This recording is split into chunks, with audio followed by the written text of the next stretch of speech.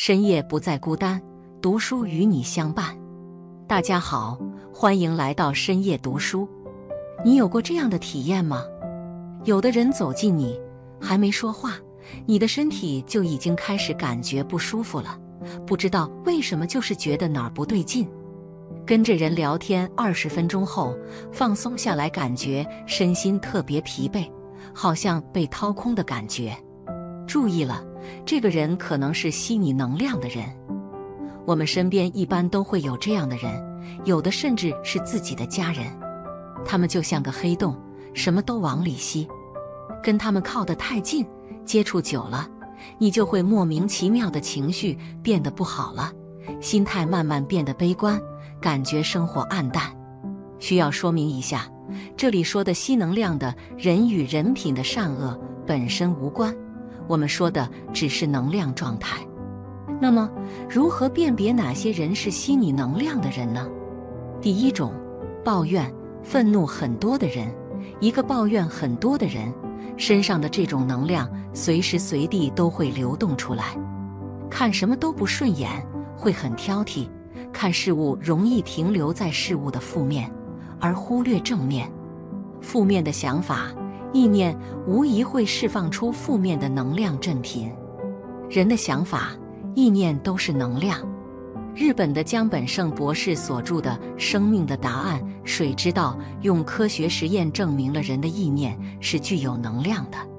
人对一瓶水的意念不同，水就会结出不同的结晶。装了一半水的杯子，乐观的人看到的是半杯水，悲观的人看到的是半个空杯。这句话指出了不同的人看问题的角度和心智模式不同。看到半个空杯的人是对待事物消极、负面的人，这种人的心智模式往往更容易看到事物的问题点是什么，不足是什么，先往负面去想，所以抱怨就产生了。抱怨多、偏负面的人对待人会先把对方设想成一个坏人，防御心很强，会常常想他的这个行动、这句话是不是针对我？他说这话是不是针对我？会把自己的负面想法投射到外在的事物上。他自己的能量系统和身体为了保护自己，会无意识的、自然而然地释放这些负能量，往往是无意识的，自己并不知道正在释放负面能量。负面的能量在身体里，不去释放或转化它，能量是不会消失的。于是跟他接触的人就成了帮他消化这些能量的对象。如果这个人是话多的人，这股能量就会以语言的形式释放出来，会牢骚、抱怨、不满很多。如果这个人是话少的人，这股能量积攒到一定程度，往往会因为一点点小事情就以带有进攻性的行动释放出来，比如摔东西、吵架、大声嚷嚷，甚至动手打架等。如果这个人不喜欢跟别人冲突，这股能量容易转向攻击自己，比如虐待自己的身体、烟头烫自己、酗酒等等。你可以用自己身体的感觉来验证一下。找一个平时抱怨很多的人，觉察一下你在听他的抱怨前和抱怨后自己的身体感觉有没有变化，你的能量状态有什么改变。如果你用心聆听，保证你10分钟后身体就会出现不舒服，想走开。这个现象的真相和本质是，它在吸你的能量。身体的感觉永远都是对的，因为身体能够感受到别人的能量并受到影响。只要你对自己身体的感觉足够敏锐，马上就能有感觉。身体的感觉是来保护我们的。比抱怨更严重一些的是愤怒。俗话说，相由心生。如果你受过些训练或感觉敏锐，有的人一眼就能看出脸上写着很多的愤怒。通常，身体感觉敏锐或者直觉很好的人，会很自然地远离这些人。人的愤怒总是有原因的，往往受害者意识很强的人会愤怒很多，或者因为家庭的不幸，或者因为自卑等等。如果你离他们很近，在交往中就如同你跟一个携带着炸弹的人在一起，一件小事都有可能成为导火索。只要有导火索，炸弹随时都有可能爆炸。重要的是，其实我们往往忽视了一个事实，没有炸弹，只有导火索是不会爆炸的。重要的是炸弹，而不是导火索。所以引爆炸弹的导火索的小事本身并不重要，重要的是看到炸弹是什么，来自哪里。愤怒最深层的驱动力是恐惧。愤怒和恐惧是一种能量的两面。愤怒是侵略性的，恐惧是非侵略性的。恐惧是负面状态的愤怒，愤怒是正面状态的恐惧。有很多愤怒的人会很容易用进攻别人来防御自己的恐惧。所以，如果你受到攻击，你的能量系统会受损。这时候，你需要用很多能量来调整自己，才能恢复到平静的状态。很显然，愤怒很多的人当然是能量吸收者。第二种，谈论话题的中心全是我的人。生活中有很多以自我为中心的人，话题和关注的焦点大部分都是我怎样怎样，交谈的内容由他来主导。无论他谈的是什么，总要让你关注的焦点在他这个人或他谈的事情上。这类人也是吸你能量的人。这类人内在有一个很强的能量需要，你听我说，你听我的。这种人有的很强势，有的语速很快，有的不会用心聆听你说什么。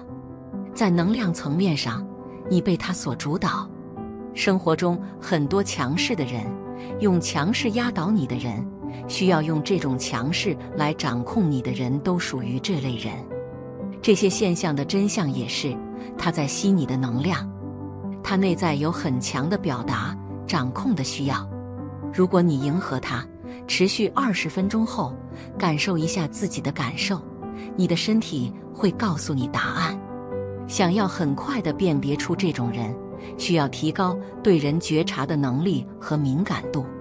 比如，谈话开始了，对方在说他感兴趣而自己不感兴趣的话，这时候适当抽离出来，问问自己，为什么他要让我听这些内容？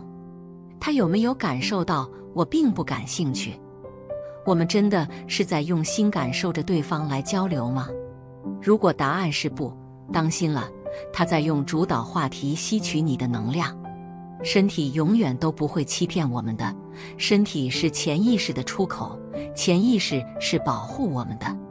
如果你的身体感觉不舒服了，实际上是身体在提醒你，保护好自己的能量。第三种，隐性的吸你能量的人。前两种人属于显性的吸你能量的人，相对容易辨认。还有一种人是隐性的吸你能量的人，辨别起来有一定难度。比如，他话不多，看上去也不是在语言上抱怨很多的人，谈话时他也关注你的感受，并没有主导谈论的话题，也并不强势。但是他的内在好像有些弱，让你产生同情、怜悯，想去帮助他。这种人也是吸你能量的人。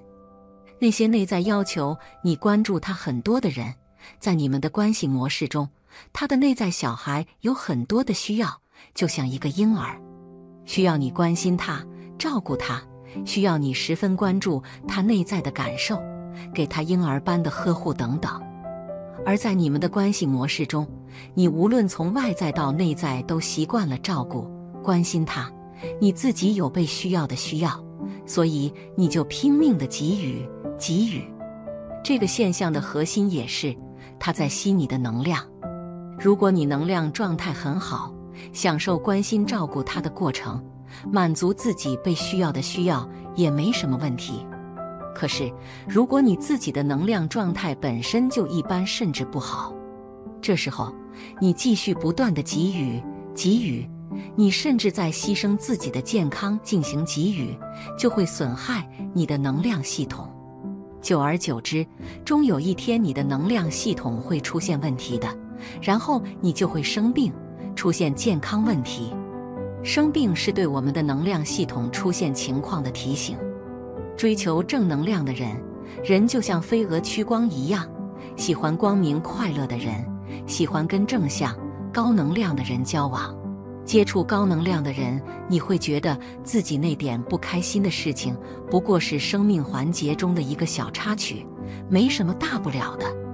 未来还是光明的，有希望的，生活是很有滋味的。这样的人也很容易成功。很简单，大家都很喜欢他嘛，愿意和他交往，有人脉就更容易成功。生活中也有很多能量给予者，这些人本身处在高能量状态，内心往往很平静、喜悦，有很多的爱。跟他们在一起，你会感觉很舒服，跟他们交谈，你会学到很多智慧，甚至感到心灵得到滋养。每次你跟他们接触，你会感觉生活是如此美好，自己的内在平静了很多，生活阳光了很多。这些人是高能量的，充满正能量的人。多去和这样的人接触，远离那些无论是或明显或隐性的吸你能量的人。高能量、正能量与爱一样，只有自己拥有了，才能给予出去。学会辨别吸你能量的人和给予你能量的人，远离吸能量的人，保护、管理好自己的能量系统。然后你的能量就可以不断增强，能量增强了，就会自然向外散发了，就可以给予出去了。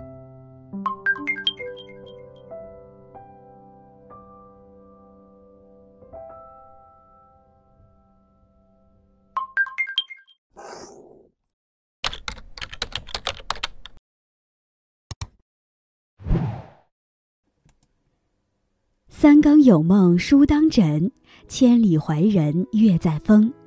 大家好，这里是深夜读书，每晚陪伴你。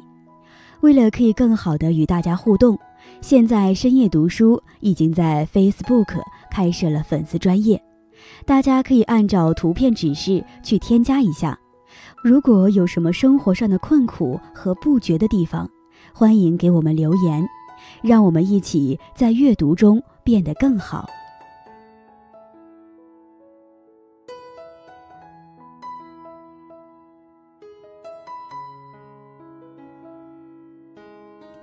自律是解决人生问题的首要方案。李开复曾说，千万不要放纵自己，给自己找借口，对自己严格一点，时间长了，自律便成为一种习惯，一种生活方式，你的人格和智慧也因此变得更加完美。谷歌有位高级工程师叫马特卡茨，他给自己定下了一个30天改变的计划，每天做一些之前未能坚持的事，比如每天骑自行车上班，每天步行1万步，每天拍一张照片，写一本5万字的小说，不看电视，不吃糖，不玩推特，拒绝咖啡因。可以说这份计划充满了挑战性，做不到自律的人势必无法完成，但马特坚持了下来。30天后，昔日那个肥腻的宅男工程师不见了，他开始发自内心的喜欢上了骑自行车去工作，甚至完成了在非洲最高峰毅力马扎罗山的远足。心理学家曾总结过这样的规律：自律的前期是兴奋的，中期是痛苦的，后期是享受的。但有没有发现，大部分人都在自律的中期、痛苦期徘徊太久，以至于把痛苦当作是自律。而当你自律到极致，你会发现，自律能够带给你发自内心的平静和享受，因为你知道自己在一天天的改变，自律已经变成了一种深入骨髓的习惯。少有人走的路里有这样一句话：解决人生问题的首要方案乃是自律，缺少了这一环，你不可能解决任何麻烦和困难。很多时候不是优秀才自律，而是你自律了才会变得优秀。你为什么不自律？为什么自律的人生可以像开了挂一样，但现实中却很少有人做得到？因为自律意味着你必须有所放弃，不能全部都要。就像你想要保持完美的体型、健康的身体，你就必须和垃圾食品说再见，你不能肆无忌惮地吃。就像你想要成为学霸，拿到奖学金，那舍友半夜3更玩游戏、谈恋爱煲电话粥，你就不能如此放纵。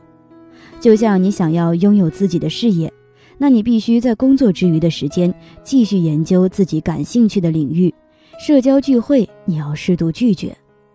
这个世界上太多事情是不可能面面俱到的，你必须有所放弃。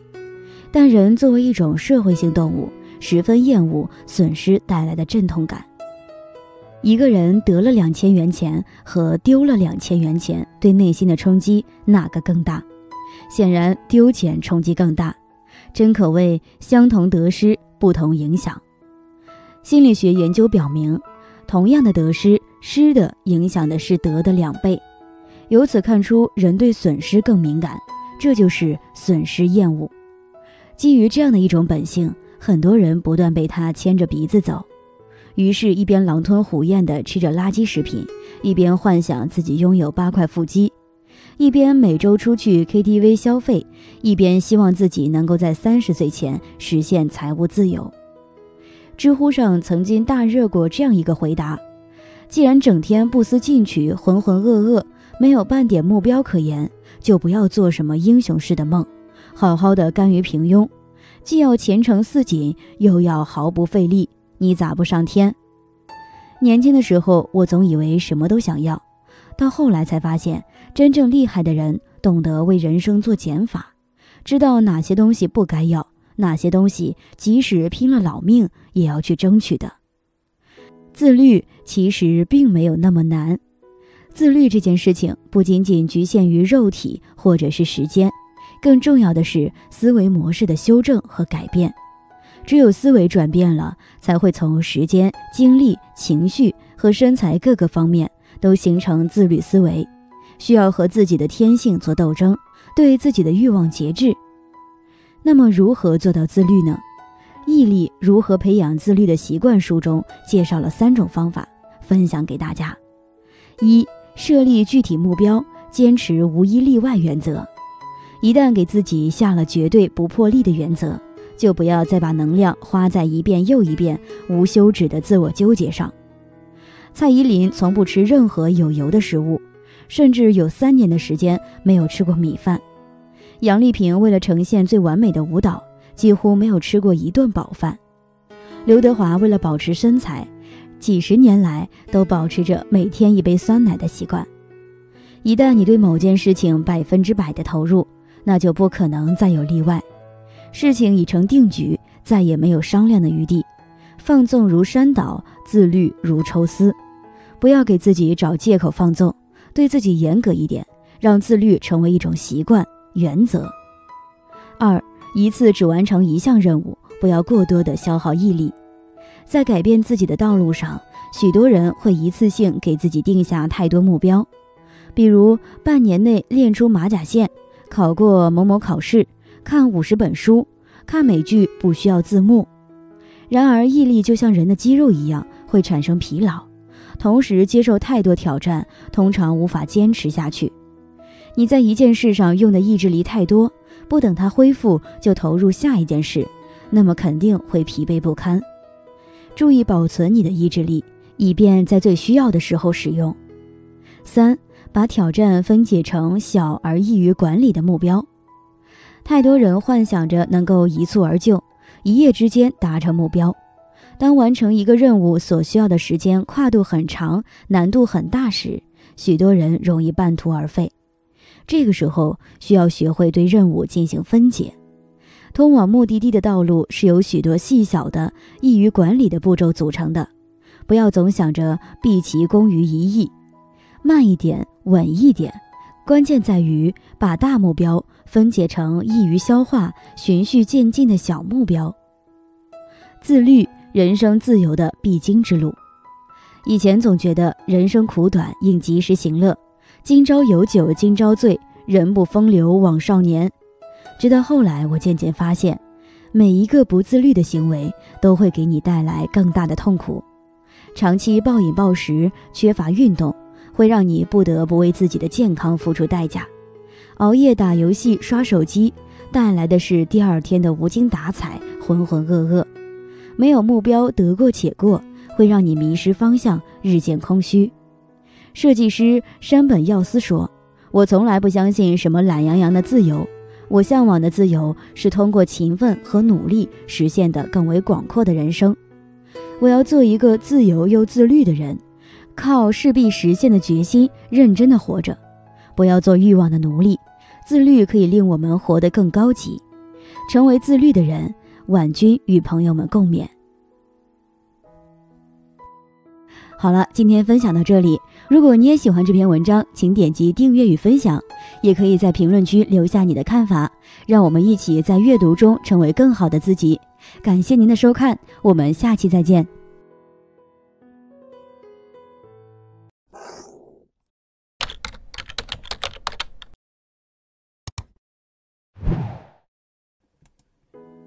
三更有梦书当枕，千里怀人月在峰。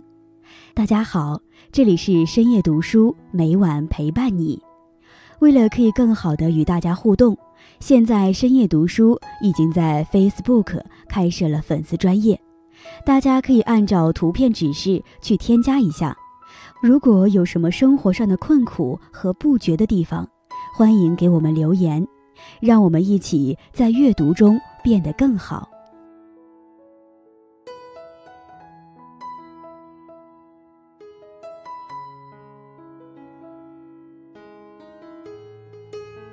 前段时间看了这样一个新闻，7月中旬，在江苏南京发生了一起家庭纠纷。王先生10多年前耗资100万送儿子出国留学，然而留学归来的儿子却在家里啃老，一直不工作。他气得把儿子的车给卖了。小王得知自己的车被父亲卖了，气愤地砸了父亲的车来报复。王先生得知自己的车被儿子砸了之后，一气之下把儿子的家给砸了。小王顿时扬言要拿刀砍父亲，吓得王妈妈赶紧报警。本应该是父慈子孝的2个人，结果闹得兵戈相向。看到这场悲剧，我却并不同情王先生，因为养不教父之过，儿子之所以变成现在这个模样，最大的责任在于他。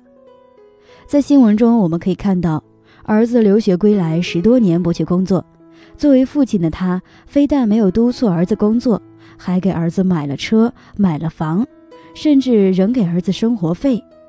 可以说他儿子之所以这样，很大程度上都是被他惯的。如果儿子一次次向他伸手要钱时，他果断拒绝，没有生活来源的儿子定会想办法自食其力。可惜王先生对儿子一次次妥协，这看起来是帮了儿子，事实上却是让儿子越来越丧失的生活的斗志和动力，最终害了自己，也害了儿子。人不能惯，因为人越惯就越得寸进尺，越惯越变本加厉。时间长了，被惯的有恃无恐，惯人的伤痕累累。人都有一种惰性，如果习惯了依靠别人，就会渐渐忘了依靠自己。前些天朋友李玉找我倾诉，说和老公吵架了，问其缘由，我顿时哭笑不得。据她说，她以前和老公谈恋爱的时候，每次吃饭她老公都会帮她剥虾，洗完头都会给她吹头发，上街的时候都会给她背包，下班她老公都会开车来接她回家。结婚后，家里大大小小的事，她也总是依靠着她老公。从开家长会、交水电费到家里出门带钥匙，她都指望着她老公。前些天，她向老公提议国庆出去玩，她想去云南，她老公说行，就让她先上网查一下路线，看一下机票和酒店啥的。她有些不乐意，说自己不会，让她老公来弄。她老公说自己暂时不想弄，只想休息放松一下，看完正在看的电视剧。她听了顿时来气，抢了遥控器，说她老公不在乎她了，2个人就吵了起来。听她说完，我说道，如果我有这样的老公，早就烧香拜佛，好好珍惜了。你现在这样都是你老公给惯的。在婚姻关系中，双方都需要妥协和付出。如果过于依赖其中一方，恃宠而骄，不懂得理解体贴，最后只能自食恶果。人不能惯，惯久了，别人会把你的付出看成应该的；惯多了，对你的真心看成理所当然，从而不懂得珍惜。记得看过这样一个故事，有一个年轻人，每天早上去上班都会经过一个乞丐，他都给乞丐10块钱。后来他每天给乞丐5块，再后来只给乞丐1块钱。乞丐心里觉得很奇怪。有一天，年轻人往乞丐的碗里放了1块钱，准备离开的时候，乞丐一把拉住了他，很生气地问道：你以前都是给我10块，后来给我5块，现在怎么变成1块了？年轻人回答说：以前我一个人过，所以给你10块，后来我结婚要养家了，就只能给你5块了，现在我有了孩子要养，就只能给你1块了。乞丐听了勃然大怒地说道：你怎么能用我的钱来养活你的家人呢？看到这里，我们可能会为年轻人感到不值，觉得乞丐说得很可笑，也会觉得他可恶。但人就是这样，懂米养恩，淡米养仇。如果你一直对一个人付出，一开始别人可能会感恩，但时间长了会觉得理所当然。如果哪天你付出的少了，对方还会因此而仇恨你。当别人把你的付出当成一种习惯，就不懂得感恩，就会渐渐变得贪得无厌，把你的付出看成心甘情愿。你一开始的好心，到最后反倒成了伤害自己的利刃。所以啊，对一个人好，不能让别人养成习惯。俗话说，人不能惯，情不能叛。对一个人可以好，但要有尺度。人可以善良，但是也要有自己的底线，否则你的忍让会换来得寸进尺，你的包容会换来肆无忌惮。好了，今天分享到这里。如果你也喜欢这篇文章，请点击订阅与分享，也可以在评论区留下你的看法，让我们一起在阅读中成为更好的自己。感谢您的收看，我们下期再见。